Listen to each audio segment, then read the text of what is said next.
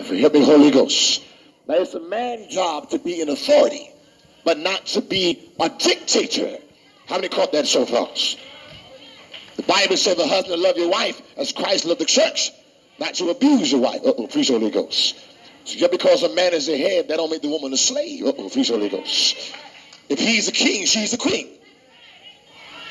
Clap your hand for the Holy Ghost up in here.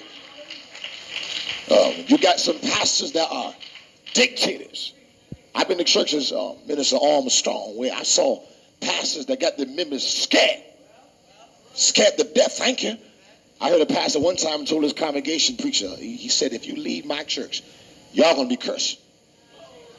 So the devil is a liar, putting curses on God's people. You don't ever put a curse on God's people. You cannot curse who God has blessed. I feel the anointing of the Holy Ghost. Got the spirit of Balaam on them. And got the people in bondage. Sitting right in church, dead. And done lost their anointing. Can't even know how to get into the devotional service. I've been to churches like that before.